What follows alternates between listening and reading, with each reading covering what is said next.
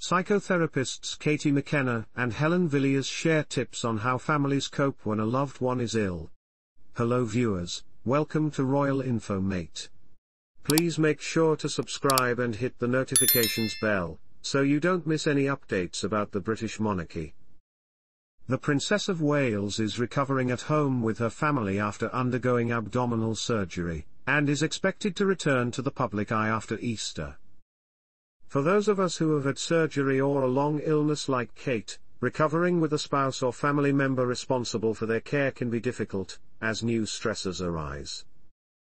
Psychotherapists McKenna and Helen Villiers, authors of You Are Not the Problem, spoke to Hello on this particular issue, and share their advice on how families can handle their loved one's recovery.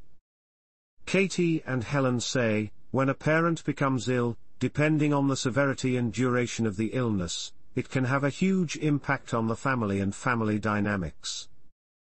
And even though we don't all have the financial resources and support networks that William and Catherine have, it will be a very similar impact in many ways, because that's how illness impacts the parent-to-parent relationship, the parent-to-parent relationship, and their children.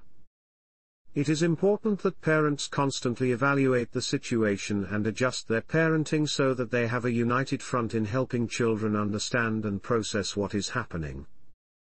Below, Katie and Helen discuss some of the challenges that may arise and offer advice on how to manage them. Routines, responsibilities and support.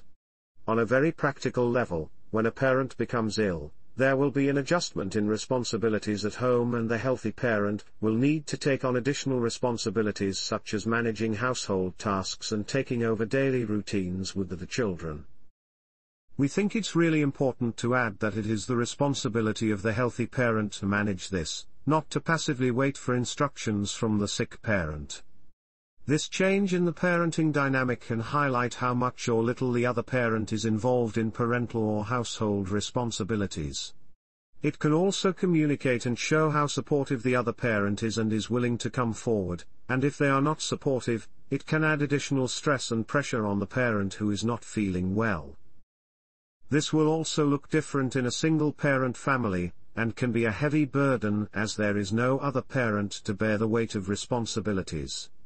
Seeking outside support and seeking help from friends, family, neighbors or support groups is vital to ensuring that the sick parent has enough time to go to hospital appointments and gets enough rest to recover. Okay, that's it for this episode. Thanks for watching.